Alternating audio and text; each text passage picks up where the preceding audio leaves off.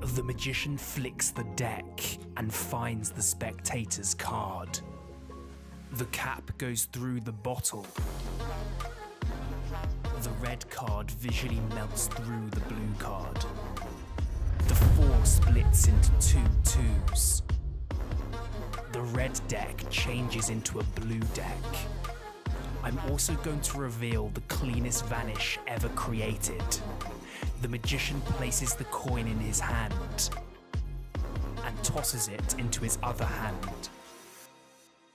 And then the coin is gone. Hey, how's it going everybody? Oscar Owen here, and in this video I'm going to be teaching you some incredible magic tricks that anybody can do. I've made sure that these tricks are both visual and easy to perform so that you can start performing them right away. I'm going to show you the fastest way to locate a spectator's chosen card. This is the kind of move that looks like you've taken 10 years to learn it, when in reality it only takes 10 seconds to learn. The spectator chooses a card, in this case the Queen of Clubs. This is then cut into the deck fairly. The magician says he will find the spectator's card in a strange way. He takes his finger and flicks the deck. The next card down is the spectator's Queen of Clubs. This is a really easy effect you can do with any deck of cards. The first thing you need to do beforehand is prep one card and crimp it. To do this, place both thumbs in the middle of the card and move outwards, and this will bend the card in a diagonal position. Then do it down the other diagonal and you've created your crimped card. This puts a slight bend in the card which will allow us to flick it later on. Now let the spectator choose any card that they like. In this case, the spectator has chosen the 7 of diamonds. Place the 7 on the top of the deck, and then you can let the spectator cut the cards in half and then cut them in again, and this places our special card on top of the spectator's card. You can keep cutting the deck as many times as you want, it doesn't matter, and when you feel ready, all you're going to do is place the deck on the side like this, and then take your first finger and literally just flick upwards and it will catch the crimped card. So you flick up like that. You can see that the crimped card is the last one that was knocked over, so we know that the card underneath is the spectator's 7 of diamonds. I'm going to teach you how to make money from nothing. The magician has a piece of paper and 2 empty hands. He shows the paper and then folds it up. He tips the paper and a coin magically appears. This is a great little opener for a set of coin tricks. Cut out 2 pieces of paper that are exactly the same size and then stick them to each other on all 3 sides, but leave the top side unstuck. Now simply place the coin inside the flap at the top and then makes a couple of folds like this, fold it into thirds, and you're ready to begin. You can display the paper as 1 because it's stuck together, fold the paper up, and then hold your hand out and dump out the coin. This is one of my favourite effects because it literally takes 5 seconds to learn, but is really visual and really powerful. The magician takes a deck of cards out of the box. He then rubs them under some cloth, and nothing happens. He tries again, and this time the entire deck turns blue. For this trick, you need a cloth, about 6 red cards, a blue deck, and a red box. Place the red cards on the bottom of the blue deck, but face down, so it looks like this, and then place this deck of cards inside the box. Open up the box, and as I open up the box, I don't just take them out like this, I deliberately skew some cards backwards, and it really sells the illusion that the entire deck of cards, and the box obviously, is red. Now take the cards, place them underneath the cloth, rub and reveal them, and obviously nothing has changed.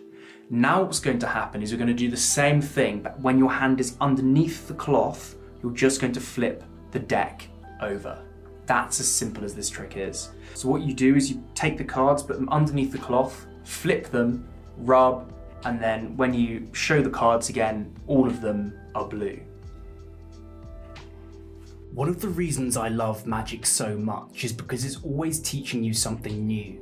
And if you're looking to learn new skills or improve on existing ones, then check out this week's video sponsor, Skillshare. Skillshare is an online learning community with thousands of classes for creative and curious people. For instance, I've been taking Geordie Vanderput's video editing in Premiere Pro class so that I can create better videos on YouTube for you guys.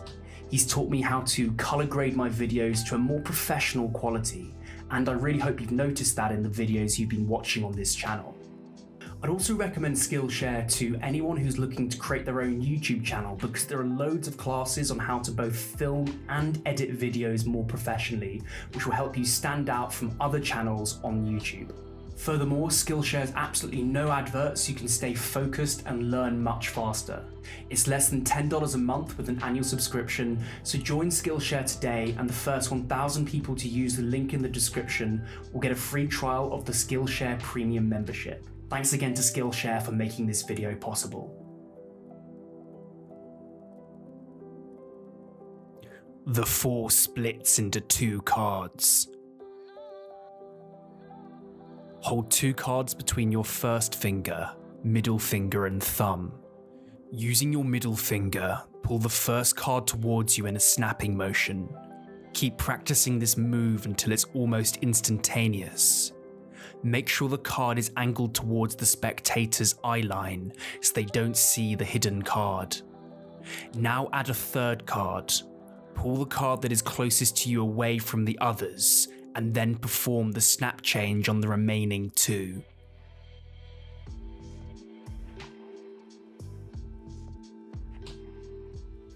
The next trick is hypervisual. The magician shows both hands empty.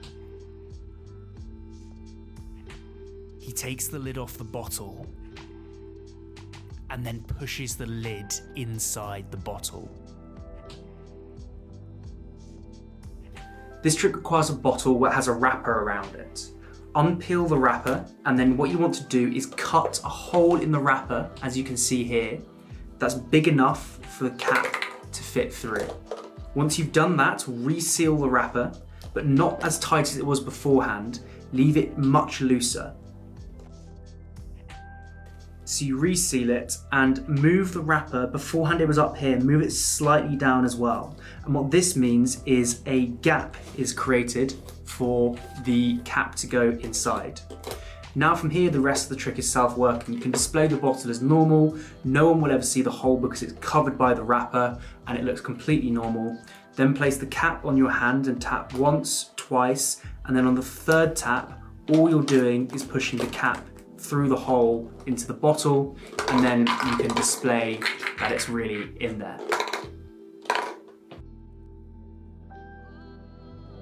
The magician has 2 playing cards. The red card cleanly melts straight through the blue card. This is an effect that I created a while ago, and I recently saw another magician called Hondo performing a similar effect with a different method, so I'll teach you mine and leave a link in the description to his. Take 2 cards of the same colour and cut one of them 3 centimeters from the top. Keep the big bits that you just cut off. Then take another card and cut 6 centimeters from the top. Keep the small bits that you just cut off. Turn over the big bits that you just kept, and then use some scissors to score down the back of the card half a centimeter below where you cut it. Then fold the card as shown.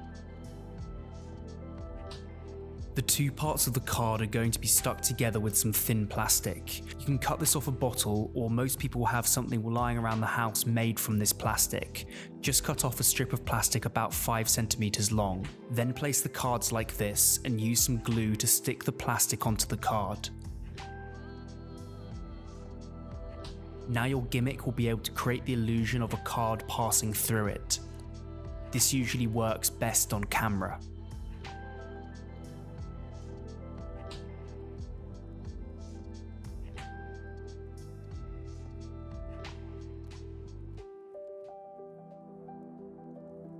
This is the cleanest vanish you'll ever see.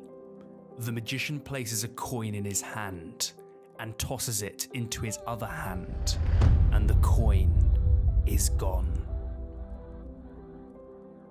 This vanish completely fooled me when I first saw it. To begin, take some double-sided tape and put it on the back of the coin. You can then display this side of the coin very fairly and freely, and then place it onto your hand like so. What you then want to do is come over and literally act as if you're tossing the coin. The reason this is so convincing is there's no way that the coin should be able to stay on your hand, so you can just do that when in reality it stays here. Then, once your hand is this way round, use your thumb to simply push off the coin so it's on the table. So the coin goes from here to here, and now it's on the table. Vanish the coin, and at the same time as you vanish it, just turn your hand over, hiding the coin underneath it. You can do this with people all around you because your hand is always so close to the coin.